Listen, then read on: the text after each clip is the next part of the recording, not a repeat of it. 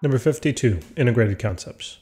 A 90 kilogram ice hockey player hits a 0.15 kilogram puck, giving the puck a velocity of 45 meters per second.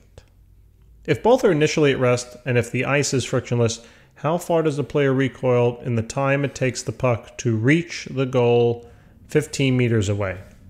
All right, so let's just draw in the goal over here. And let's assume that that is 15 meters away from the puck. All right, so here's Gretzky. He's got the puck. He's going to shoot, and the puck is going to travel towards the goal. And the puck leaves his hockey stick at a velocity of 45 meters per second. And by Gretzky imparting a momentum to the puck is imparting essentially momentum back, right, a force back on the player. And therefore, we should expect Gretzky to have a recoil velocity of some value. All right, so we're going to be dealing with conservation of momentum here. That being said, the momentum before the collision should equal the momentum right after the collision. Since both items told us were at rest, that means there is zero momentum initially or before the collision. And then afterwards, we would have the momentum of the, let's say of Gretzky, plus then the momentum of the puck. Okay, so expanding on this a little bit, we would have 0 is equal to m1 v1a, right, plus m2 v2a. Okay, meaning that the mass, I'm just using this equation now, momentum is equal to mass multiplied by velocity. So the mass of the hockey player multiplied by the velocity of the hockey player after the collision plus the mass of the puck multiplied by the velocity of the puck after the collision. Right, so basically we know all the values in this equation except for this one, right? So what I'll do here is I'll solve this equation for V1A. Okay, so the best way to do that would probably, doesn't really matter how we do the algebra. Let's subtract, this term on over to the left, and then we'll divide out M1. Okay, so that should look something like now negative M2 V2A all over M1 should equal then V1A. Okay, I'll put a little box around it. So this represents the velocity, the recoil velocity of Gretzky. And we expect it to go backwards, right, to the left. And that's basically what the negative sign implies here. All right, so that's great. So now we can calculate that, but why don't we keep setting up some equations? And now we want to know, though, we don't want to know his recoil velocity. Right, we want to know how far he travels, right? So we want to know essentially the x he travels in a certain time, right? Well, in what time? Well, in the time it takes for the puck to go from his hockey stick and into the goal. So basically what I'm looking for here is I'm looking for this time, okay? Because this time will be the same as the time the time that we're being asked to solve for in order to determine his recoil distance, because they're asking us how far. So now how would we solve for time here? Well, think back to kinematics, right? We know a velocity, we know a distance, so we're looking for time, and how do we find that?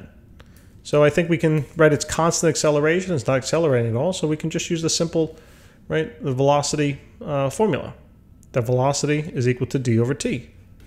Right, solving this for time, it would be t is equal to d over v. All right, so I should say, this is distance to the goal divided by the velocity of the hockey puck, right, after the collision. Okay, so this is another beautiful equation. And now if I know the time, right, how can I now find the distance for that Gretzky travels? Well, remember, we do know the recoil velocity, that's what this told us. We just found the time, so now how do we find the distance? Again, it's constant acceleration, so it's going to be basically the same setup, the same formula, right?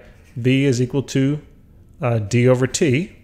Now in this time, right, we're talking about Gretzky, and in this one we were talking about the velocity of the puck, right? After the collision, the distance between the puck and the goal, and the time it took. In this one now we're looking at V1A, right, the velocity after Gretzky hits the puck, his recoil velocity, right, will be equal to the distance he's traveling divided by then the time it took for the puck to get to the goal. Okay.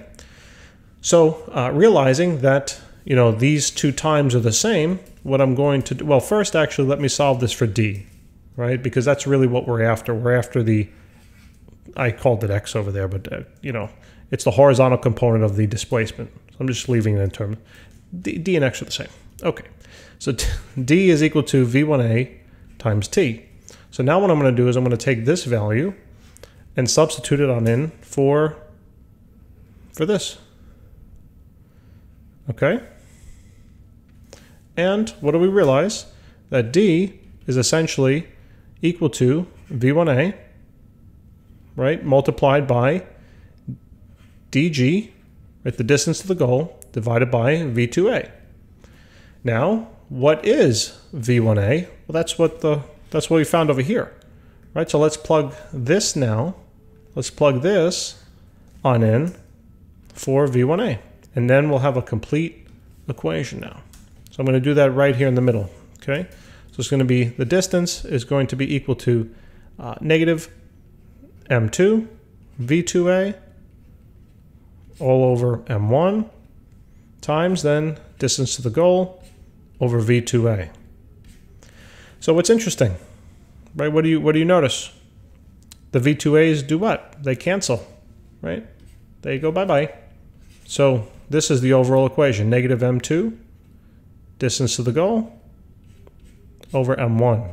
Very interesting, right? Basically distance multiplied by the fraction of the masses, okay? Or the ratio of the mass, I should say. So let's just plug it on in.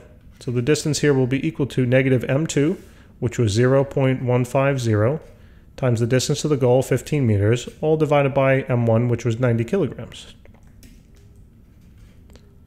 And the distance then becomes, and it's negative because he's traveling to the left, right? So he's traveling in the negative x direction. So 0.15 times 15 divided by 90. And look at that, 0.025. So 0.025, and that's in terms of meters. All right, so that's the answer. So guys, thanks so much for tuning in. Please remember to hit that subscribe button. And if this video helped you out at all, hit that like button too. That'd be awesome. All right, appreciate it very much. And I will see you in the next problem. Have a great day.